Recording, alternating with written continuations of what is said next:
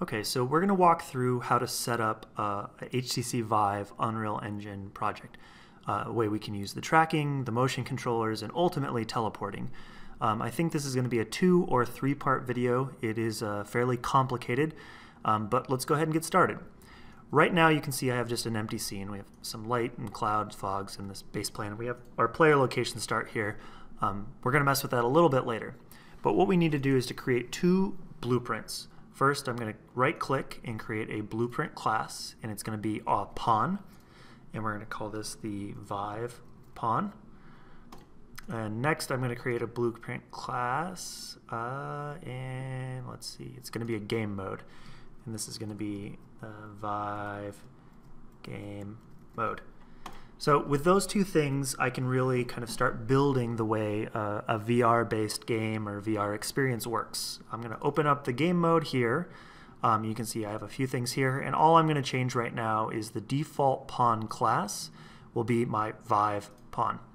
And it's a head-mounted display class. That's an easy one. Great. We might have to come back in later and change controller classes, but for the time being, we're going to just start with the Vive pawn being our game mode. So I save and compile. This is something I do often. You have to save and compile everything. We'll close that out. The next thing is to look at the Vive pawn itself. There's absolutely nothing in here. It's something that we develop the game engine around. We can look, there's the viewport of what the pawn looks like. Here's a construction script, which is kind of how we start to build functions and tie them together. And the event graph is the way we'll start to trigger. So we'll be using this event begin play and essentially say, hey, let's rebuild these things as soon as the game starts. But the first thing I want to do is to go back to the viewport and set up our controllers. And to do that, we're going to have to first, I'm going to close out of this, and here on my computer, I'm going to go to my C drive to program x86, Steam, Steam Apps, Common, Steam VR, Resources, and then Render Models. That's a real mouthful here, but what we have is C drive, Program x86, Steam, Steam Apps, Common Folder, Steam VR, Resources, Render Models. And under Render Models, there's the VR controller Vive 1.5. There are a couple other styles of the VR controller, but this is the one I'm going to use for my representation in Unreal. So what I need here is the OBJ file down at the bottom. I'm going to take the material file that goes with it, and if I look here, I have the 1.5 texture PNG. I'm going to use that and the specular PNG to make a new material. This is the occlusion map. We can try that. I've actually never used that one, but let's pull it in there nonetheless. I don't think the PSD file is going to work. That's a Photoshop file. So with those selected, I'm going to drag and drop them into my Unreal Engine project. It's going to take 1 second. There we go. And it didn't load the material file. That's fine. Hopefully it loads everything else. Still thinking. Oh, here we go. It brought up a dialog box and I wasn't even looking at it. I know that I want to scale this by 100 units. So I'll import all.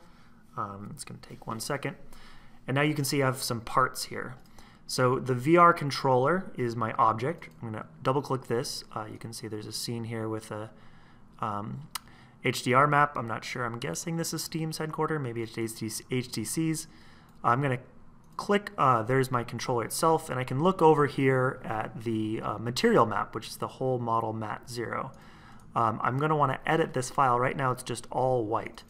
So I'll double click that, and I'm going to get rid of my white material, and hitting T, I'm going to get a texture, right and left, hold down T, left click.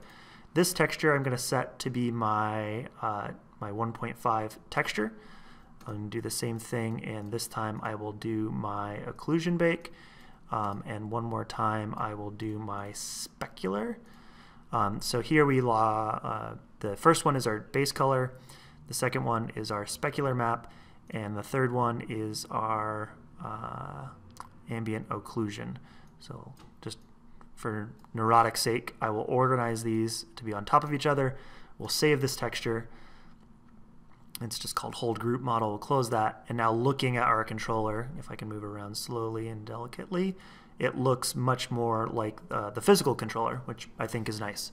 So we'll save this, we'll close this, and now we can go back into our Vive pawn.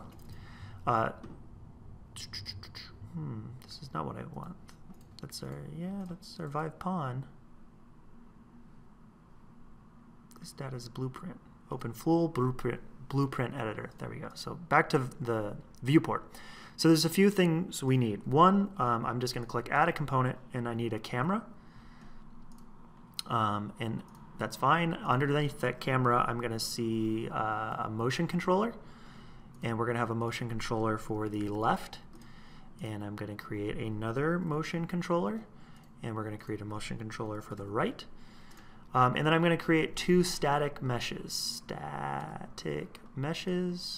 And this one, static mesh. So one of my meshes is going to be called left, and the other mesh is going to be called right. Bet you can guess where those go.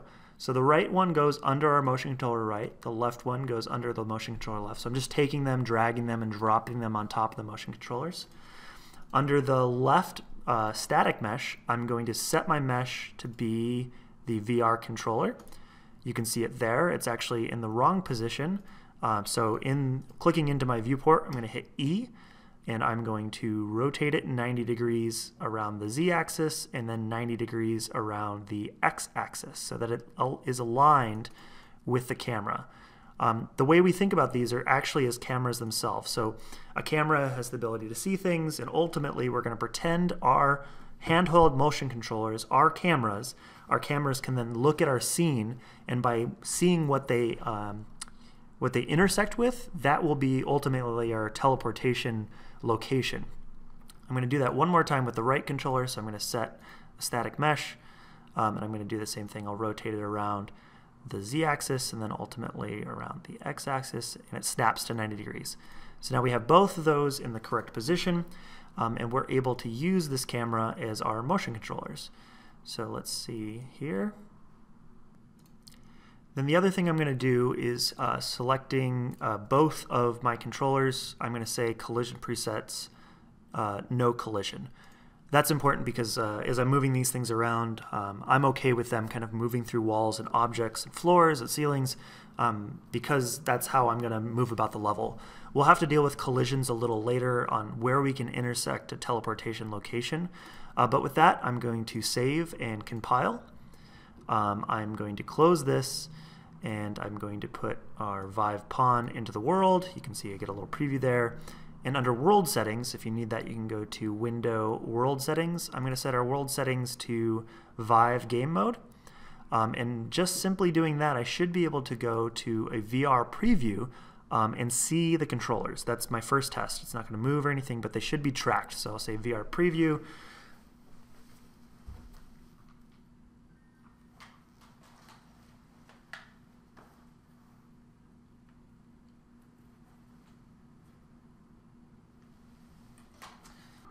And the reason I had one controller making an edit to the video is I have two of these things set up here, and under my left controller, you can see here motion controller hand was set to left. Under my right controller, it was also set to left, so we couldn't track two things when they were the same variables. So I set this one to right, save, compile, we can close this window, we can relaunch VR, and there you can already see there's two controllers floating there and two shadows on the ground. So in our second video, we're going to look at how we start to pull the location of those cameras, which are motion controllers, and use them to teleport forward. That's coming up next.